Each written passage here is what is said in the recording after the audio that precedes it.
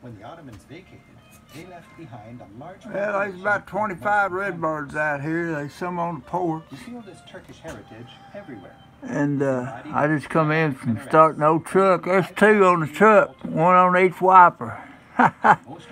Don't see it every day. Anyway, they're coming in good. I just wanted to see, I don't know where you're going to ever see so many redbirds. Maybe a redbird museum or something. But I think they love it out here in the country where it's so place here. It's a blessed place. You know, Mama lived here, and all of them was believers.